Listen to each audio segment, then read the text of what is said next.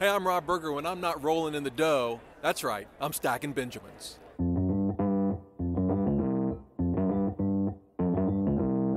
Live from Joe's mom's basement, it's the Stacking Benjamin Show.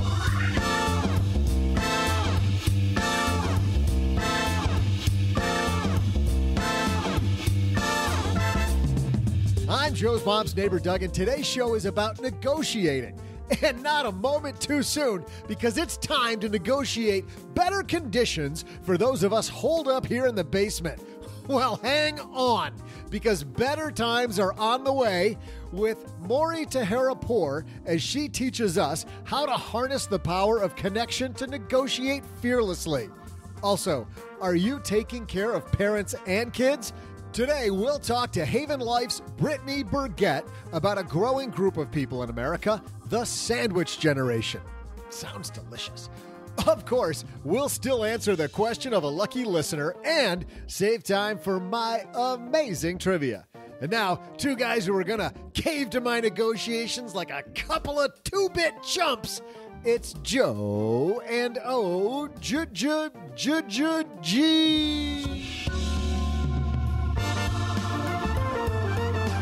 It's funny how he can read that the power of connection is the key to negotiation and then call us chumps when we're about to go to the negotiating table. Oh, you were actually going to go? I wasn't even going to justify this with any amount of time or energy. You're going to No, you're right. This would be kind of fun. Just going to phone it in. Oh, you know it's going to be a circus. It's like Madagascar with the monkeys and the penguins. He's like, I want paternity leave. Paternity leave? How many times do you think parents have watched movies like Madagascar in the last 3 weeks? About 57. We are kind of working our way through a couple of series. I'm the parent of the year. I got the mug somewhere. It already says it. So I'm trying to re-up for this year. So my kids and I are on Die Hard 3. We're looking forward to Die Hard 4 and 5. Oh, welcome to How Not to Parent. Another Monday on the show. I'm Joe Salsi. We're running out of shows, man. It's like, you got to do some series. You can't just do a single thing. So it's that guy with the Parent of the Year mug whose voice you hear. That is Mr. OG. We've got a great sexy OG. Absolutely. First thing on a Monday morning. Nothing I think more than I'm looking pretty good today. I showered and everything. It's a Monday, so I showered. You do. You look crisp. I have not showered nor shaved. So me neither. I was late to the table. Hey, big thanks to Fiverr for supporting Stacking Benjamins. Such a cool company. But and we've been on it nonstop the last week. Nobody hires us, but we're on it. We're doing our part, though, America, to hire other people using Fiverr. So easy to find freelance talent for your business or product. Don't waste any more time. Get 10% off and the service you deserve by going to fiverr.com. Use code SB. Have you seen the celebrity version of this? Celebrity version? Oh, where they'll do a birthday ogram for you or whatever. Yeah. It's like a 5-minute thing. And some comedian will go like, hey, it's your birthday and you suck or something like that. Yeah. Yeah. It's probably better radio if you don't chew.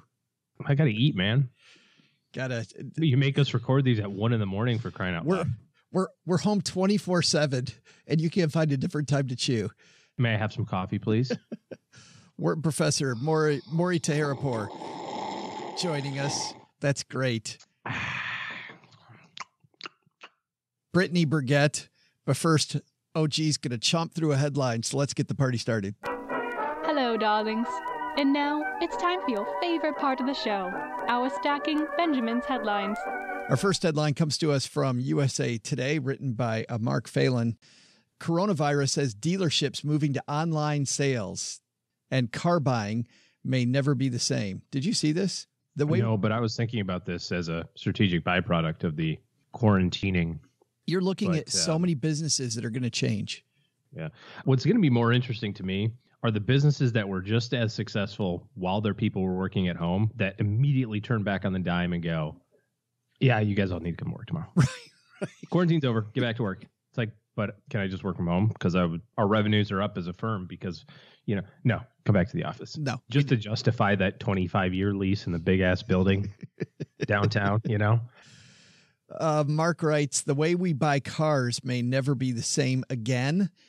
As car dealers adjust to working under COVID-19 restrictions and customers discover they prefer the new approach, which leans heavily on internet sales and vehicle demos and could include valet-style pickup and delivery service for everything from test drives to oil changes. This is going to fundamentally change how people view buying a car, said Rhett Rickert, CEO of Rickert Automotive Group in Columbus, Ohio, and chairman of the National Auto Dealers Association. By the end of this year, you're going to see 80-90% of U.S. new car dealers with full e-commerce capabilities in their shops to handle everything online, but the test drive and maybe the final signature, he said. Online deals at Rickert's domestic dealerships have doubled during the last 6 weeks, he said. In Michigan, Governor Gretchen Whitmer's extended stay-at-home order clears the way for that after a month when nearly all vehicle sales were prohibited in the state. It allows workers at motor vehicle dealerships who are necessary to facilitate remote and electronic sales or leases or to deliver motor vehicles to customers, provided that showrooms remain closed to in-person traffic. Lots of states following guidelines like that lately. But even after this, I got to tell you, the last 2 vehicles, one new, one used, that I purchased from dealers, both, I would say 85% of that transaction for me was online because I'm used to working online. The negotiation was better. It was easier. It was cleaner. I could much more easily drive the price down on the car and not feel like I was taking away somebody's lunch while I did it. The nameless, faceless negotiation. Yes. Gosh, you're such an American. I can hide behind the keyboard. You and Richard Gere. just it feels so much better to like take away somebody's commission when I don't actually have to sit across the table from them. Well, here's what I did. Man, am I awesome. Let me tell you how great I am. Here's what I didn't do. I didn't get snarky like people will at the keyboard, right? Because people get really brave and write stupid stuff. I didn't do that. I didn't get emotional about it.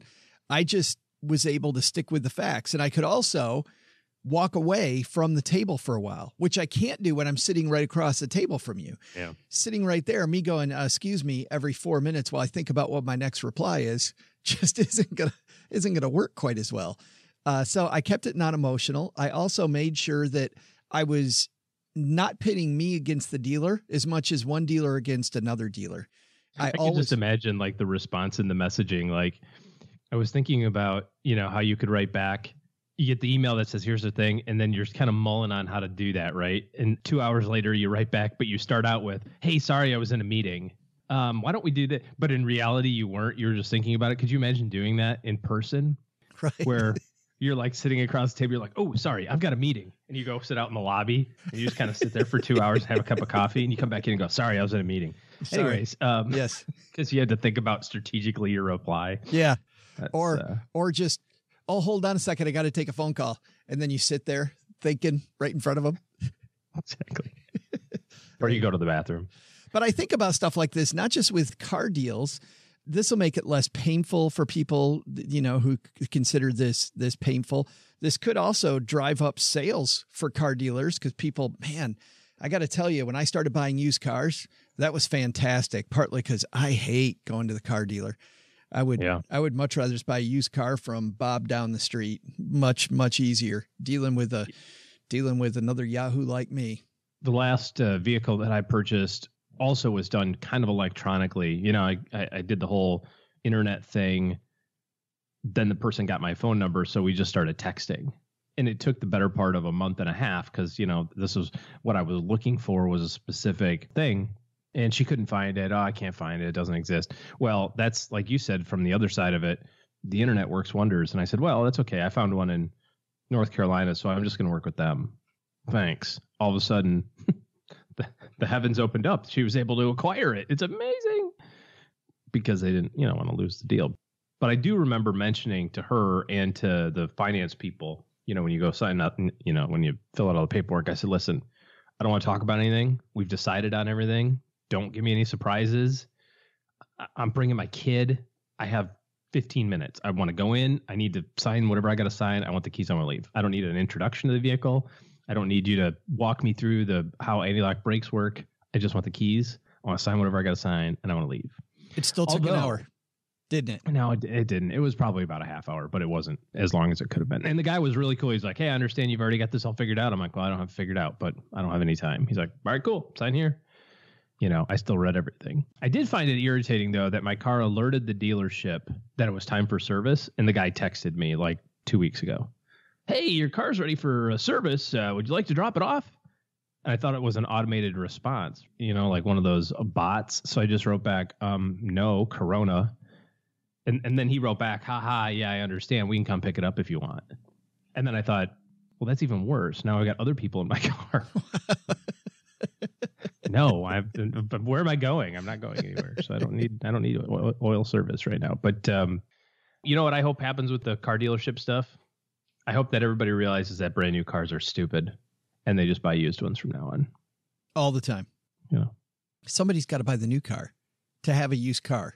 That's the son of a biscuit. There's got to be one sucker in every group. Is that what you're saying? The definition, got to be somebody who does it incorrectly. The definition of a used car is that somebody has to go into the car dealership. Your logic is amazing. And well, I hope there's some people that buy new cars. Then. You and I have seen a couple times in the last 20, 25 years when it skews so much toward used cars that the new car deal becomes fantastic. I mean, don't get me wrong. Those are slivers in the entire horizon. I mean, it's kind of notwithstanding the cash flow of it, it's the thing I hate most about debt isn't the interest rate. I hate the cash flow. I hate the fact that I've got this payment that I got to deal with. You know what I mean? And you talk about like financial independence and being able to change your lifestyle and work around things. And, we get things that are happening that are good or not so good. That I don't necessarily mind the interest rate because I get how that whole cost of capital thing's got to work,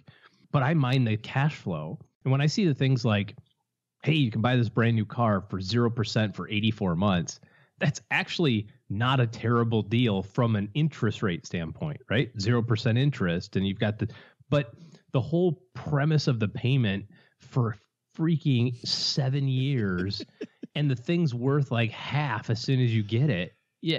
It's just like day one, you've got 4 years of payments to make before you get back to walking out of that thing even money. It's just a hard pill to swallow. So I'm with you. I'm on team used car plan.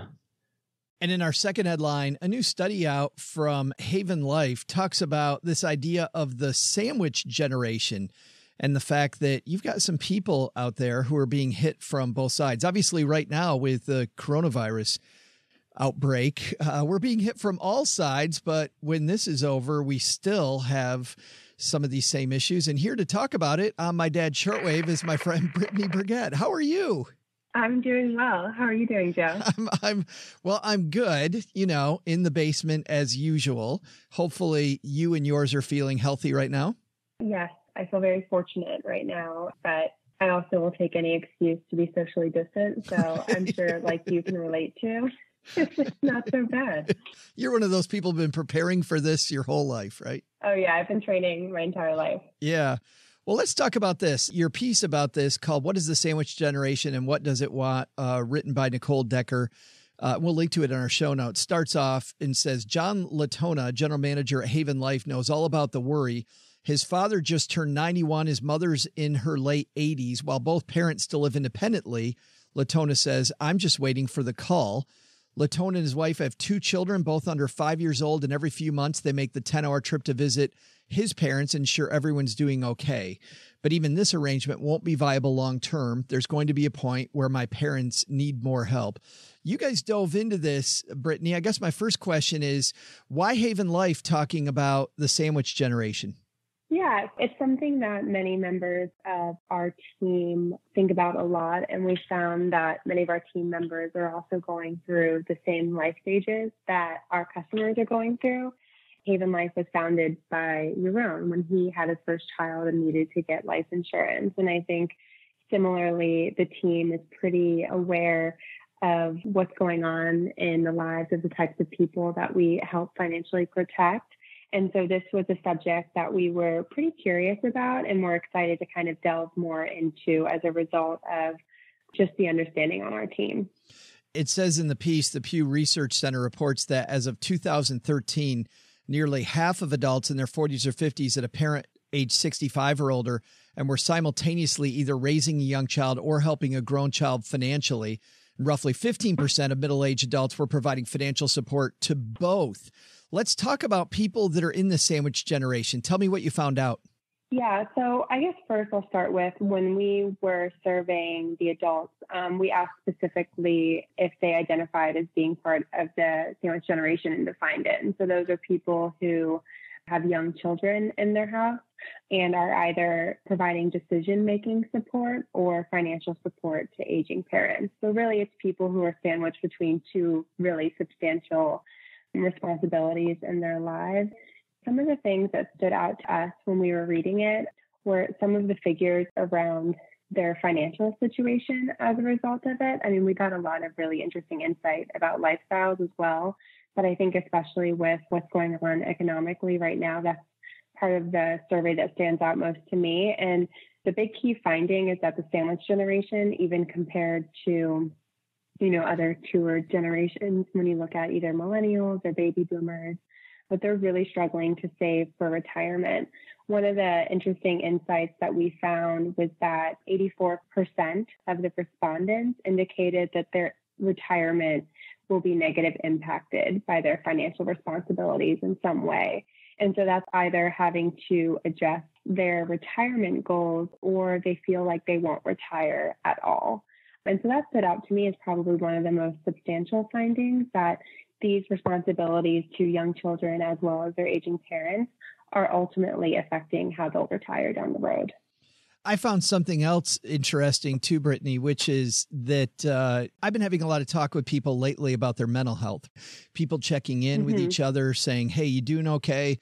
A lot of people, unlike you or I, not as used to you and I as working from home. A lot of people having issues in the sandwich generation with their mental health. This is difficult, not for a month or 2 months like it is for healthy Americans right now. This is a long-term mental hurt that's not going to go away anytime soon. Yes, exactly. So a lot of the findings around just their personal health as a result of this, whether this be physical or mental, were pretty concerning. So I think, starting at the top, we found that about 80% of the respondents feel overwhelmed often or constantly. And so we decided to dive a little bit deeper and figure out how often does that really mean? And of the people who indicated that they were overwhelmed, they stated that they were overwhelmed about 5 days out of 7 days per week.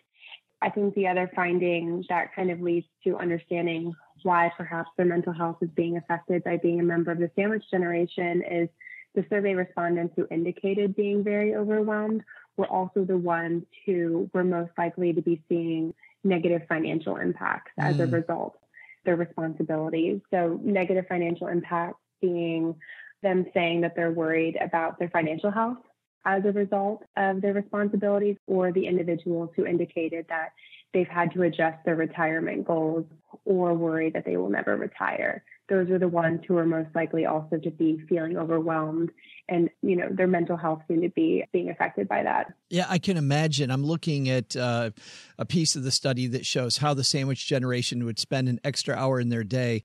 50% of them say sleep. 48% say they'd spend time with children. 48% would spend time with their partner. 41% say exercise. These are all healthy activities that they're not having enough of. Is that the big takeaway, is that this is really hurting their own ability to retire when they have to take care of kids and parents, Brittany, or is there another takeaway as well? I think the other takeaway is just this constant reminder that when you are a parent and when you have these kind of substantial responsibilities, especially, in a time like what we're going through right now, how important it is to take time for yourself. One of the things that Nicole included in her write-up of the research, which I thought was really excellent and insightful, was she spoke to a licensed marriage and family therapist in San Diego named Kim Eagle. She was providing insights into, how there really are consequences for not taking time to take care of yourself. And if you're able to take care of yourself, you're going to be able to better take care of everyone else. You hear the same thing when you think about your financial situation. Mary Beth Dorjahan, who's also quoted in this article, I've read her say plenty of times where you always have to put on your oxygen mask before you help out someone else. And I think that's the underlying thread in all of this, is that it's very clear the sandwich generation has an overwhelming amount of responsibilities, both personally and financially, but they can't forget how important it is to take care of themselves. Well, great takeaways, and we'll link to it on our show notes page at stackingbenjamins.com if people want to dive in more. Brittany, thanks for hanging out with us for a few minutes and I would say taking time out of your busy day, but we're all at home binging Netflix. So thanks for taking some time with us. I've just been sitting around waiting for your phone call. That's right. Nothing going on, right? No, thank you for having me. Big thanks to Brittany for stopping by. Nobody's helped out, OG, if you don't take care of yourself first. I agree. Got to take care of you, which is why you always, when you get those donuts, you let your kids watch you eating them, don't you? Make a big donut tower, put chocolate all over them. Like, guys, hold on. Let me show you how to do this. To gather the kids around. No, you can't have any. These are for dad. Exactly. Take care of myself first. That's take care of me. Probably lesson number one. Lesson number two is the world's a changing. Maybe it's a great time to be thinking about where the ball's headed and see how much you can take advantage of that.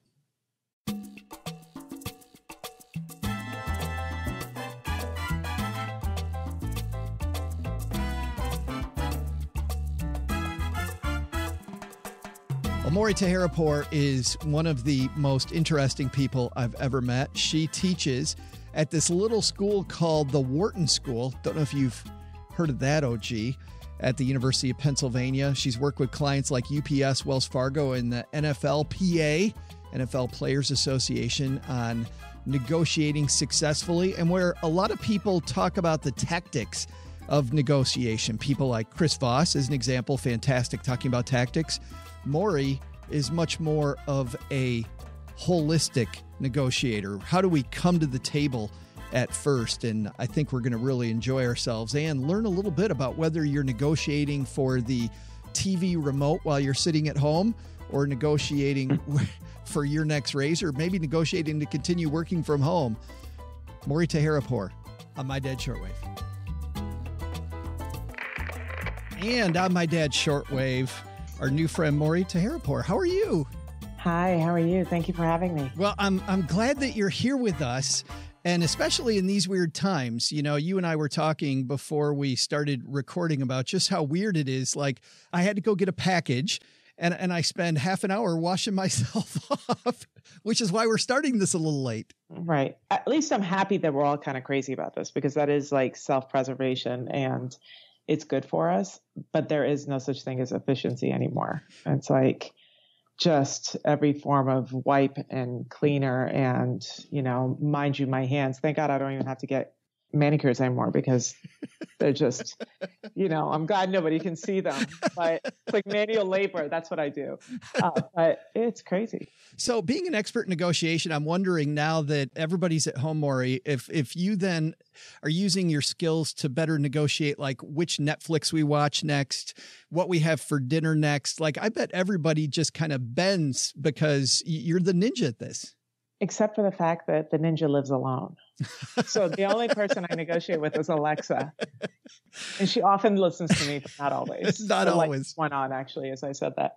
It's funny. The fact that I do live alone means that I don't have to negotiate for things like space and what show I'm going to watch or what have you. But I'm so much more in my head. So I talk about that in my book. Like, usually the biggest decisions I make, the most sort of difficult conversations I have are with myself anyway, going through some kind of turmoil or deciding on a certain client or what have you. But now it's like that times 100, because I'm in my head all the time.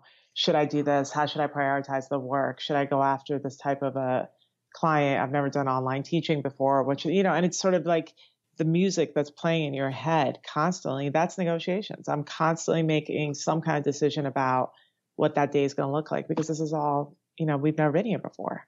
So when it comes to negotiating Netflix, you're having this internal battle about which way do I go, which I think sometimes is even worse. It can drive you batty. It really can, because you overthink things. I'm I'm sleeping less at night because I am in my head. I mean, that's sort of the danger of all this. Oh, me too. I think that's a ton of us. And I found myself that by serving our community and focusing on that, I find that helps me sleep better, like get out of my own space and into somewhere else. But I want to ask you this because I'm very curious about how somebody gets interested in negotiating. Like I'm imagining you, Mori, at 16 years old, being totally ripped off by a used car salesperson, right? And going, you know what, I got to be better. But I'm sure that's not the real story. How do you get interested in negotiation? I didn't even know that this is where I was supposed to be. So I'm not one of those people that said, oh, when I was 4, I wanted to be a negotiations professor at some point in my life. So that's not how it happened. And I was sort of asked to teach when I was actually at Wharton by one of my professors. But what I came to realize was that life is a negotiation.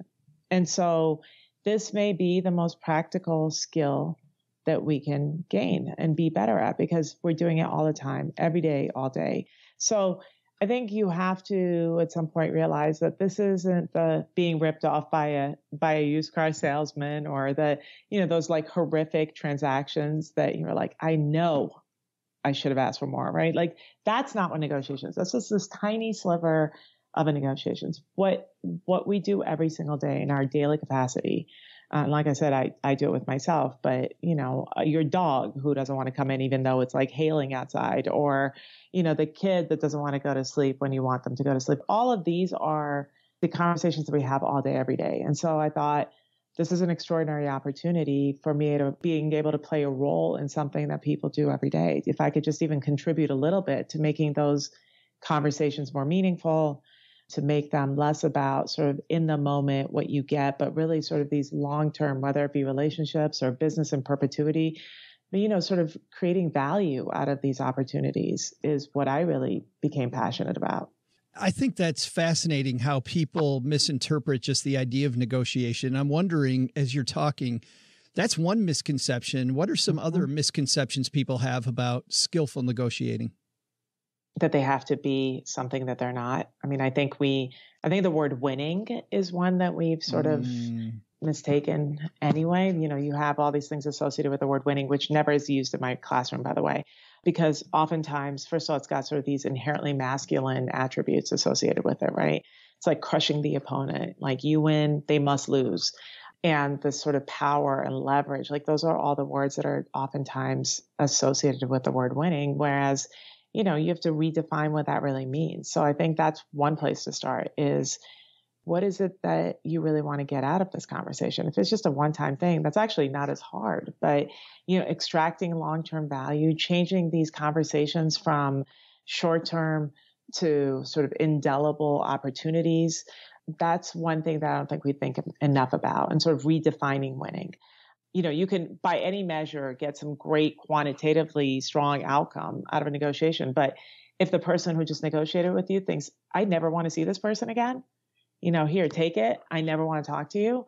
Was that really winning? How good do you feel about yourself? So, redefining that. And I think that's a cultural thing. The other piece of it is that sort of following that logic, when we think about sort of you overpowering somebody, we think about somebody who's aggressive. We think about somebody who's sort of bullying or, yelling and all those sort of characteristics where, if you think about it, do you enjoy negotiating with somebody like that? I certainly don't. And because of that, there are people who are oftentimes quite kind, right? They have a lot of integrity. They value relationships. They're empathetic.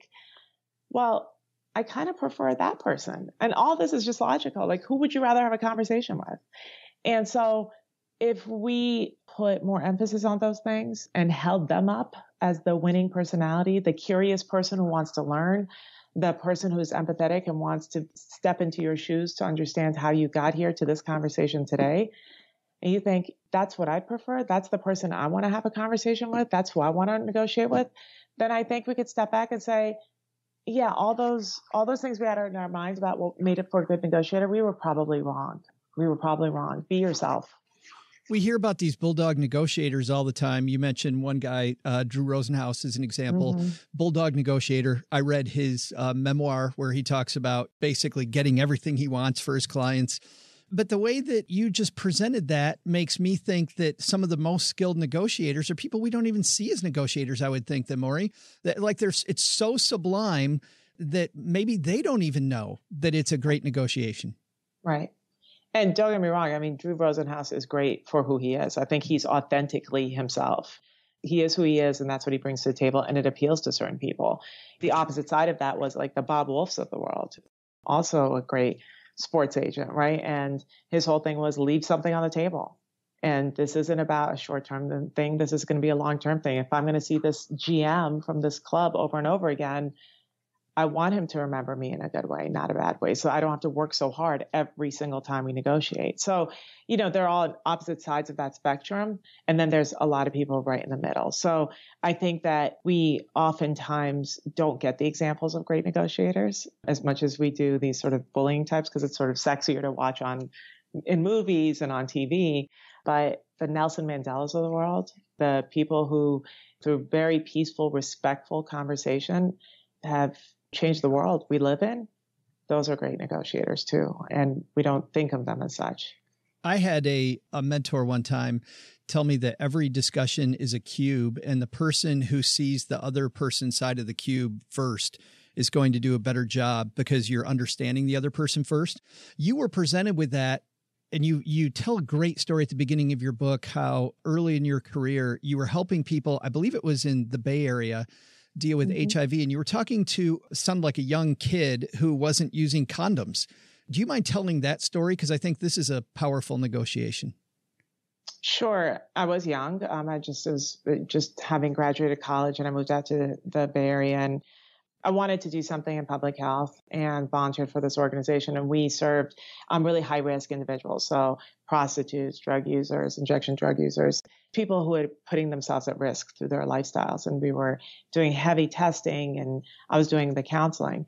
I met this young man who not only was I trying to teach him about safer sex practices, but also just better understanding who they are. And then we would counsel them in order to get tested.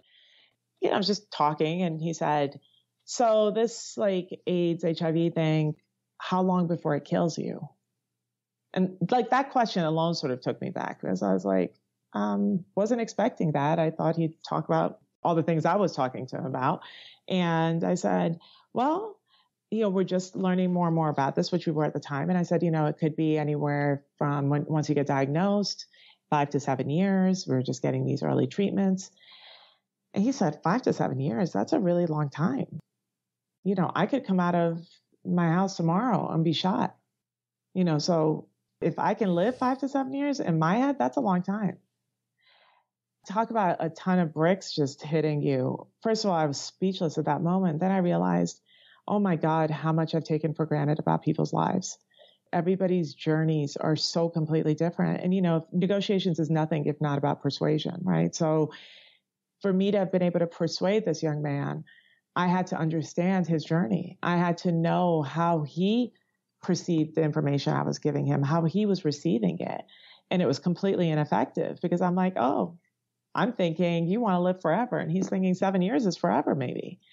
And we take that for granted. I think I learned really early on from that moment that, first of all, we can't judge, and we bring in all kinds of biases with us in conversations. But you are an expert negotiator, if there is such a thing, when you actually think, I have so much to learn. So I'm going to use this conversation, open my mind, open my heart, and really understand this person better, so that when I do want them to see my perspective, I know how to deliver that information in a way that they can see it, not the way I intended it to be seen.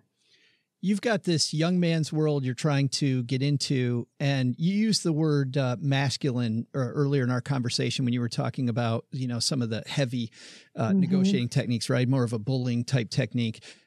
Are there different ways that women and men negotiate? Is there gender specific things, or is it much more individual than that? I mean, research shows that there is, but it's also important for us to know that it's not like a negotiation gene that men have and women don't, right? Like it's not carried on the Y chromosome. Like that's not it. I say that because I don't want that to be the thing that sort of handicaps people, right? Like that immediately sort of counts them out because they think I'm a woman, thus I can't negotiate well, because research also shows that's not true. But I do think that there are certain generalities about the two genders that make them, I don't want to say one's a better negotiator and one is not, because we've clearly seen examples of both. But I do think that women tend to be much more focused on relationships, much more focused on problem solving, high degrees of emotional intelligence. Now, I know plenty of women who are none of those things, but I'm just speaking sort of in general terms. Yeah. That is sort of the feminine traits that we think about, and the power that I think women have that they often don't call upon because they're so used to thinking, I'm not good at this, or I don't want to necessarily negotiate. What will they think of me? And then on the other side of it, men, a lot of men are very clear about their goals. Men, more important than anything else, don't need permission to negotiate. They tend to think of everything as a negotiation. So just that, and recognizing opportunity as opportunity and not waiting for somebody to give you permission is probably the most important thing, because a lot of times where we fail as women is that we sort of have to be told, oh, and by the way, this is negotiable, and then we negotiate. So just coming to the table is everything, actually. It's the biggest part of the battle. Well, speaking of that, I'm a guy who feels like in a negotiation, I'm usually a pushover. So maybe I'm more the feminine side there. I don't see life as a negotiation. You tell me to pay X or you tell me it's going to be a certain way. I kind of do that. What do you say to people that say that, Mori, that, oh, I'm a horrible negotiator? Well, people use different reasons for that, right? So you say you're a pushover. I mean, I in the book, I talk a lot about people pleasers. That's me. Mm-hmm. The unfortunate thing about people pleasers is that they often think that negotiation is inherently conflict ridden. So because of that, and not a lot of people like conflict, they want to just avoid it. So what's the easiest route is just to sort of give and avoid that conversation altogether. The problem is, like I said earlier, negotiation is not necessarily conflict ridden, right? It's a conversation. And so you do this over and over and over again, especially with family and friends, I think. You start really resenting them, even though you're the one who made the decision to give, because nobody tells you what you're not willing to give. You start resenting that person and thus the relationship. So the very relationship you were trying to protect, you actually hurt because you weren't speaking your truth and showing up into this conversation with your needs and your wants, right? So that may be the thing that is most detrimental, is just not saying, you know what, my needs and my wants are equally as important, but it doesn't mean that the two of us can't coexist in this conversation. It doesn't have to be one at the expense of the other. We can problem solve and make this mutually inclusive opportunity for both of us. I'm fascinated by how you go about this too. You talk a lot about how we downplay our own stories and how much we tell these stories. You talk about being in your head, Mori. A lot of this is between our ears, and changing that story around is so important. Talk to that for a moment, if you don't mind. It's probably one of my favorite things to talk about because I live it. I live so much of that. It's from how we were raised, with the experiences that we have, the scars we carry. Just think about when somebody gives you a compliment. So many of us struggle with just saying thank you, right? And just receiving it. Meanwhile, I get like one not so great evaluation from a student. Forget the 44 other really like stellar ones. Right. I'm losing sleep for 3 weeks trying to figure out who it was and why did I not do this better? And that becomes your narrative. Think about how hard not only is that on your mental health, your spiritual, emotional well-being, but instead of thinking, oh, I'm going to learn from this, we'll move on, look at all the other great things I did. Now that becomes so much a part of you that failure becomes something you're really afraid of, instead of saying, I'm just going to learn from this, that you start diminishing your own value because that's what you start believing, not the 44 great, comments.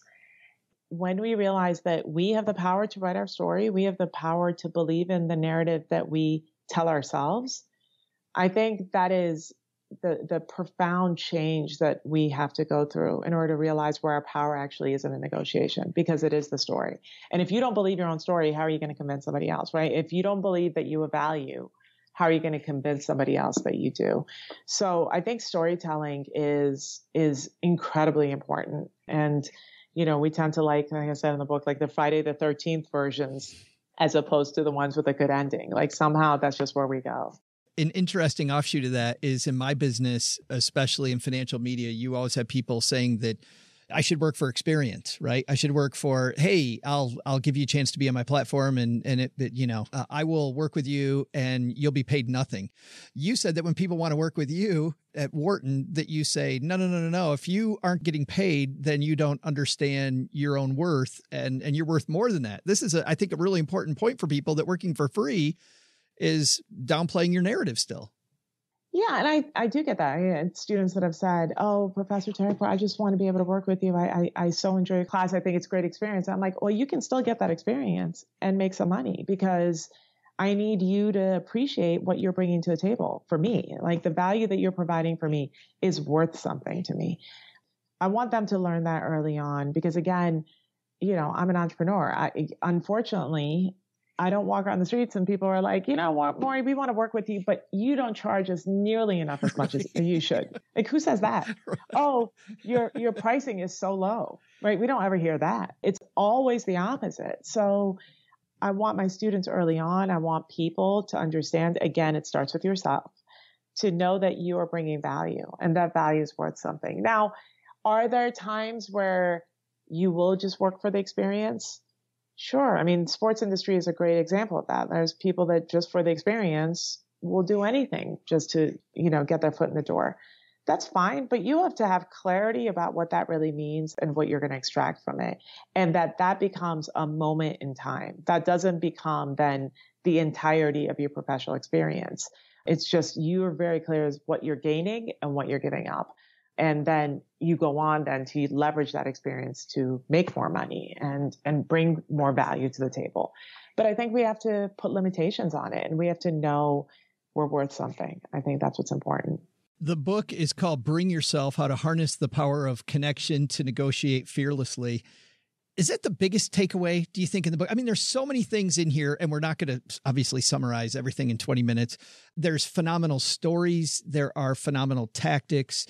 There's great, even talking to you today, I think about how important it is not just to tell my narrative, but maybe to write this stuff down and have some quiet time about what I'm bringing to the table before I'm in a serious negotiation. I also think about people negotiating pay raises and how much this plays into them. But if there is a single big idea, what do you think that would be? Oh, single big idea. I think that's why I said that the book should be called Bring Yourself, because I do think it all starts with us. It starts with us when we're preparing, and we don't often think about that. Like it's easy for us to say, what do I want to buy this car for? What do I want to pay for this house? But if you step back, even before that, you think, who am I? Where are my values? Where is it that I'll draw the line in the sand that I can't cross, that I can't give up in the course of this conversation? Because if I do, then there's no way I'll consider this an opportunity that I gained from. Where's my integrity? How do I want to treat this person? How do I want people to remember me? All of that should be done as part of your preparation because you don't want to regret those things after the negotiation is done. It's those very things that you can't sort of let go of later. That regret it just weighs on you. So it starts with you, and then everything else kind of leads from there. What are your goals? What kind of outcomes do you want to achieve, not from this negotiation, but when you put this negotiation as a bigger part of your story and your journey and your experience? How do you want people to treat you? I mean, that's a part of it too. Where is it that you can't end up working for this individual because your integrity is no longer intact? Who are you authentically? If you're kind, then lead with kindness. Like that's who you are. You shouldn't have to be somebody else. And I think when we're ourselves, when we're authentic, when we're so clear about that which makes us who we are, then I think that's pretty much fail safe because at that point, the outcome doesn't matter as much, right? Like, yeah, you could have done better, but you didn't give up what's most important, which is things like your values and your morals and your ideals. To me, you can't compromise those things. And that's why it's so important. We'll link to Bring Yourself and to Mori's website on our show notes page at stackingbenjamins.com. Mori Taheripour, thanks for hanging out with us for a few minutes and talking about negotiation. I appreciate it. Thank you. This was so much fun. I appreciate it.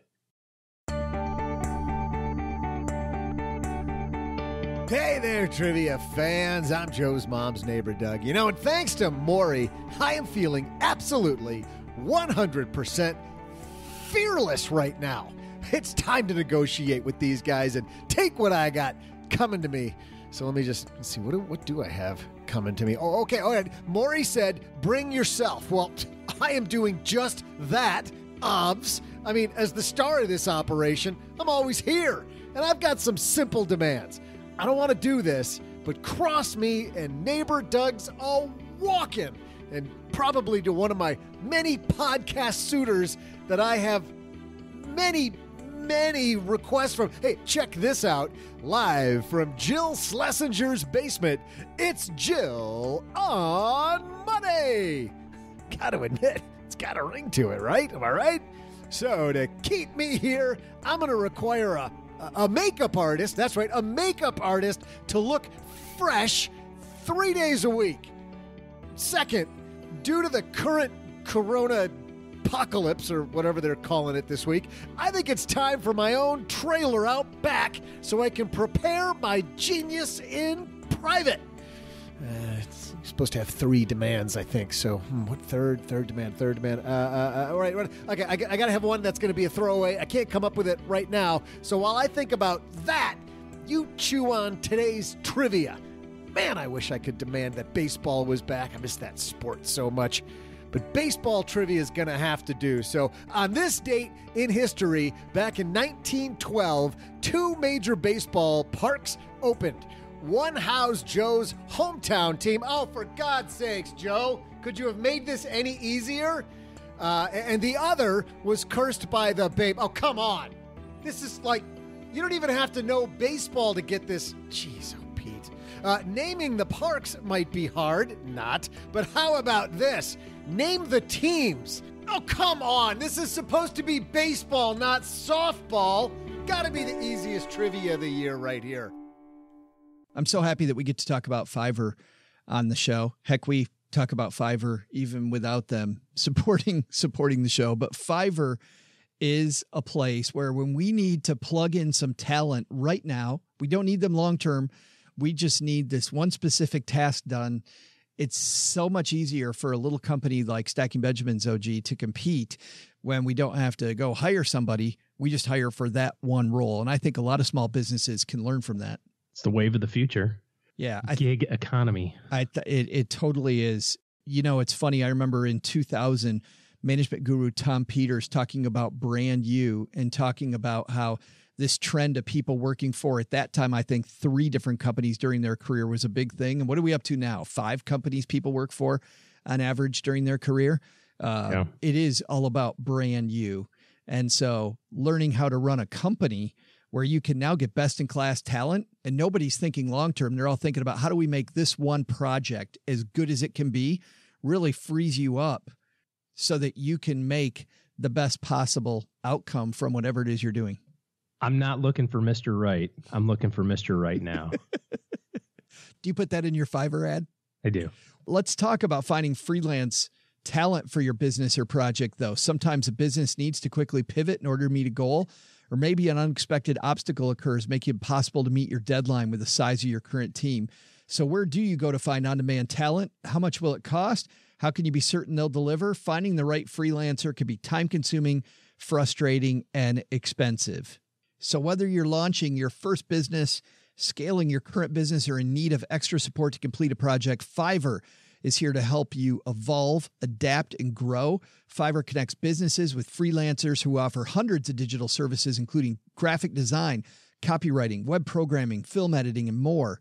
You can find whatever you're looking for right now. You can search it by service, deadline, price, reviews, and more, and you'll know exactly what you're paying for upfront. No negotiating needed, 24/7 customer service, quality talent you can count on, sellers who work with some of the most influential brands in the world.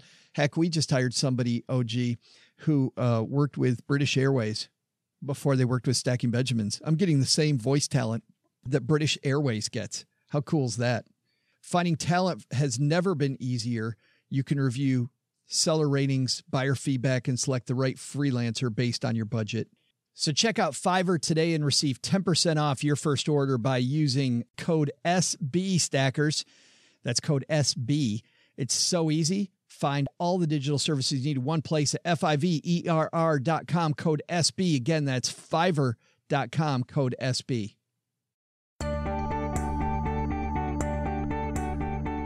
Hey, trivia fans, it's your pal, Neighbor Doug, and I'm giving a masterclass today illustrating how to make great demands during a negotiation. Yeah, I'm doing who knows how much out-of-the-box thinking is happening right here. So creative. So here's my final demand for the guys. After I secure my makeup artist, my trailer, then I'm going to need a fully stocked fridge. By stocked, I mean a bunch of mini weenies, maybe some Pillsbury dough, and like all the Kool-Aid a guy could drink. And not in powder form, I want it pre-mixed. This body's a temple, and if this Doug character is going to work, I got to be well-fed and well-hydrated like one of the nation's top athletes. Okay, time to go make my case, but first, I'll be the gracious gentleman you expect and drop off your trivia answer. The incredibly easy question, Joe, was this. On this date in history back in 1912, 2 Major League Baseball parks opened. One was Joe's hometown team, and the other was cursed by the Babe. Can you name both teams they housed? If you guessed Joe's very own Detroit Tigers and the Boston Red Sox, then you'd be right.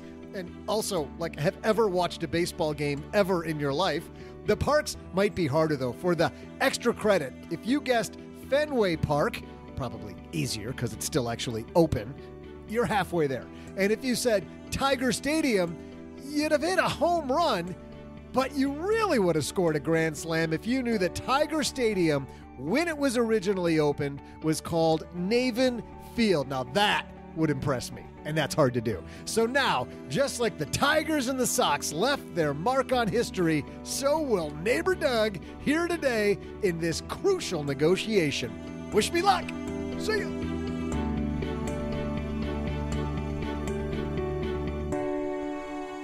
So does he know that he gets up out of the chair and I'm standing right behind him the whole time? Does he have any idea?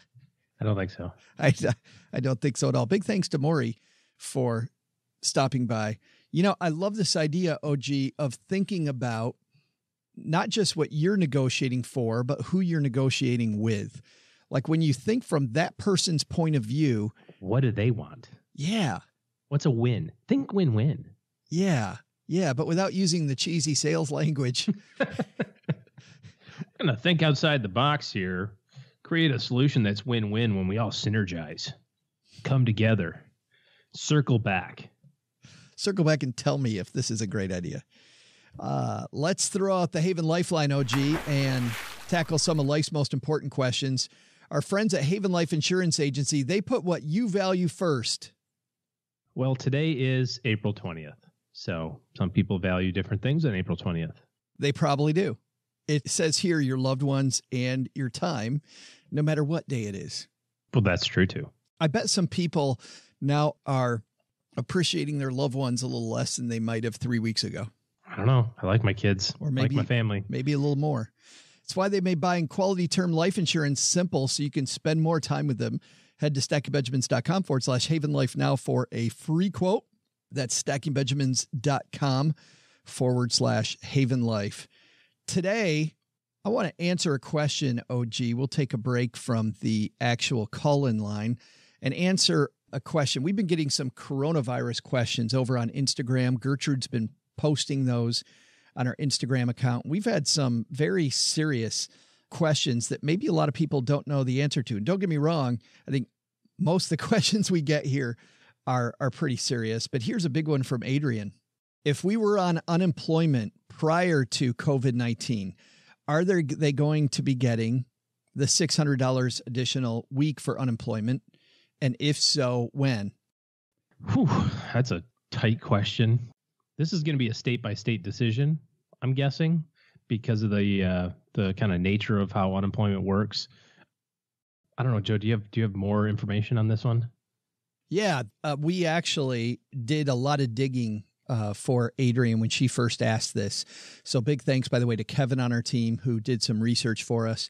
This is definitely, OG, you're right there, a state-by-state basis. Many more people are eligible, so you're going to have to check whether you're eligible for the increased amount of money. As an example, some gig economy workers now eligible. Some people that didn't qualify before for unemployment benefits now eligible. So the line's been moved, still not 100%. So you're going to have to check with your state. But It's retroactive as of March 29th. Most states should have it, OG, rolled out by today, is my understanding, but possibly not all. So if you haven't seen an increase in your unemployment, might be a good time to contact your state's unemployment office and find out what the situation is there. I would call early in the morning. Very, very early. I know here in Michigan, we tried to help a family member file for unemployment when this first hits. He works in food services in a restaurant situation, and like most people in restaurants, unfortunately, nearly immediately was out of a job. So we had to try OG 3 times before we finally got through. Big thanks to Adrian for that question. You got a question for us? If it's related to this situation, we will definitely move those to the head of the class, but we're taking all questions here. StackingBenjamins.com/voicemail for the Haven Lifeline. So if you have a question or you want to bounce something off of a couple of yahoos who do a podcast, StackingBenjamins.com/voicemail. If you're somebody who's looking to hire a team that's better in your corner, OG and his team, of course, are taking clients. And I think like a lot of people, you might be reevaluating your team right now. I'm pretty much watching all of Netflix. So if you ask me if I've watched You've seen it all. Yeah, the answer is yes, I'm watching it. But I'm watching a documentary about Formula One drivers called Formula One Drive to Survive. And you look at how OG, these teams that aren't performing, always looking at the quality of their team. And I'm on episode 6, and I'm watching an episode just now where 2 guys got fired. Time to reevaluate the team. Things not going the way you want. Is it the conditions, or is it the quality of your team? Also, big thanks to people who have given us a review of the show. In fact, I want to thank somebody who just reviewed our YouTube chat with Scott Heiser, the author of Healthcare's Making Me Sick. Big thanks to Brian for his comment over there. Thoroughly enjoyed the interview with Scott Heiser. He said he was first introduced to Scott's work from his interview on Stacking Benjamins in December and immediately purchased the book. It allowed me to see healthcare and health insurance from a different light. As a result, I have a better understanding of our complex health system. In addition, I was able to take advantage of perks in my current plan that I was not familiar with prior to that. Big thanks to Brian for that comment. Just what we like to hear, OG. Helping people either save a little more, make a little more. Today's show, negotiate a little better. Spend a little more. Wait, what? Good time to tune back in. All right, that's going to do it for today. Doug, you've got it from here, man. Maybe for the last time, because you are the weakest link. We're sitting out at the negotiation table. What should we have learned today? So what should we have learned today? First, worried about your parents and kids? Take some advice from Brittany Burgett at Haven Life. Help yourself first. You won't be able to take care of anyone if you aren't in good health and good financial shape. Second, take a lesson from Mori Taheripour. The key to successful negotiating? Well, it lies in building relationships to find solutions that'll benefit everyone. Not the big takeaway? Who thought Joe and OG would be low enough to bring in a ringer? As soon as Joe's mom walked into the dining room, she put the kibosh on everything.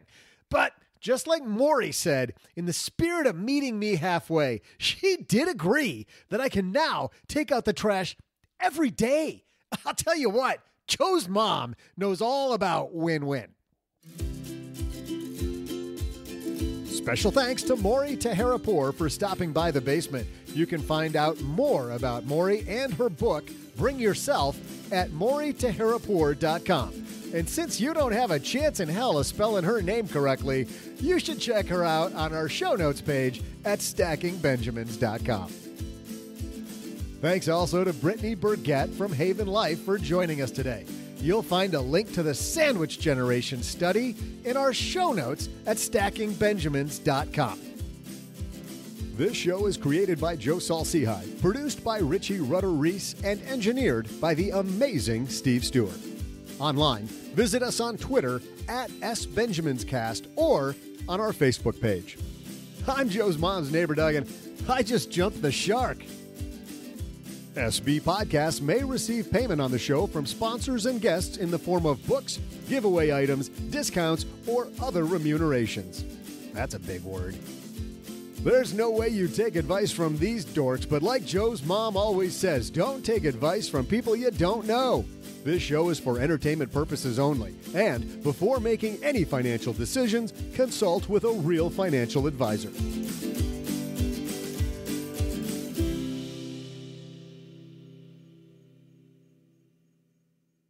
Margie down at the Sizzler just told me I made something of a Freudian slip. When I asked her what that was, she said it's when you say one thing, but you really mean your mother.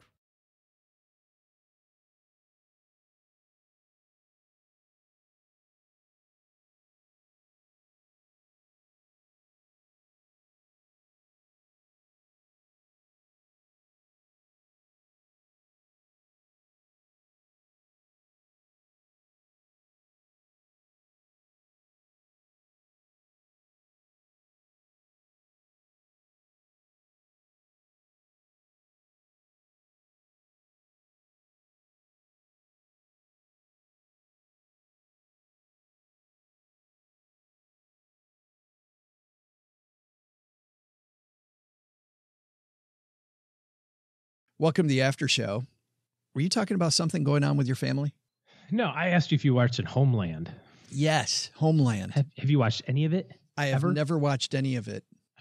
You and Cheryl would love this program. Why? Because we're communists? Has nothing to do with communism. Oh, that's the other one. What's the other one where the people are really Russian spies? It's on FX. I know what you're talking about. What's American something or Russell. Another. Yeah. No, Homeland with Claire Danes and Mandy Patinkin. Yeah, and what's his name from Band of Brothers? I don't know. The red-haired guy who was on Billions, right? Yeah, he has a part in the earlier seasons. They're on season 8 now, so you've got a ways to go. But I just watched season 7. I didn't realize I was behind on season 7.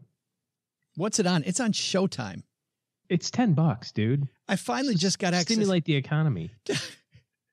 So I now have added HBO Go, and I've added and I've added Disney. I told you this was going to happen. I've added Disney Plus. There's going to be a guy that comes around and goes, "Wait a second, guys. Let me get this. Let me help you out with this. We put this all together in one package for the low price of $99.99. You don't have to have all these subscriptions. No, just see. Here's the thing: it's perfect timing. Here's why. Of course, you bring up though, but before we get to that, you bring up a damn show on the one subscription I don't yet have. Okay, I don't have the CBS All Access either. Well, that's just stupid. So not watching. Well, Picard fans, mail your hate mail to og@stackingbenjamins.com. Let me make my case. Today is April the 20th. Dude. Sweet. What's mine say? Sweet. What's mine say? Dude. What's mine say? Sweet. What's mine say? Dude. So today's April the 20th. There are 8 seasons of Homeland and 12 hours per season of content. I guarantee that there's no way that you can just watch one episode at a time. You're talking about how you're like, I'm just going to watch another episode. This is that. This is, did you like 24? Yes. This is like 24. It's like it ends and you go, I just got to watch the next one. This next one. It's 2 a.m, but I got to watch the next one. So you watch all this and then you can transition your subscription into Billions, which is starting May the 3rd, the new season. So you could go right through all the Homelands, then we'll go into the Billions. By the time you get done with the Billions, then you'll be into the final or the next season of Billions. I think they're on season 4 of Billions. I think I told you I saw just the first 2 episodes of Billions on a plane. Yeah, it's amazing. The writing is unbelievable. And I wanted to watch more of that. Immediately want to watch more of that. Well, both of these shows have just fantastic actors and actresses in them. I mean, Mandy Patinkin is Inigo Montoya from You Killed My Princess Father. Bride. He's fantastic. Have you seen interviews with him?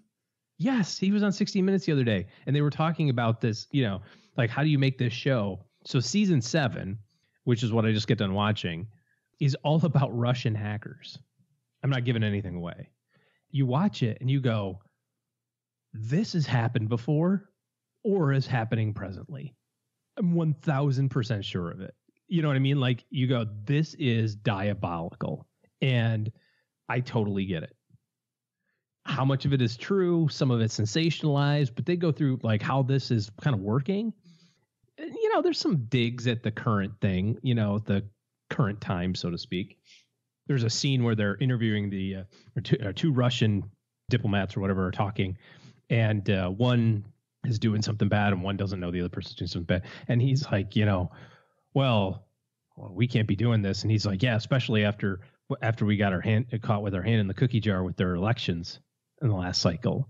You know, so they put a little stank on it. Yeah. Like, hey, you know, but man, it's so good. It's so good. It follows a very formulaic theme. Just trouble, savior, fixes the problem, ends up taking one for the team. Stop. You know, no, I'm just saying, like, that's the pattern. I'm handing you my freaking wallet. Just stop. Please stop. The good news is that you can get all this done in 2 months. This is what I was going to say. Between now and before it resubscribes you for a third month, you can have all of this done. Showtime. And there's probably some one free month deal out there. Yeah, you just get it $10.99. It's on your phone. There's got to be. Yeah. Come on.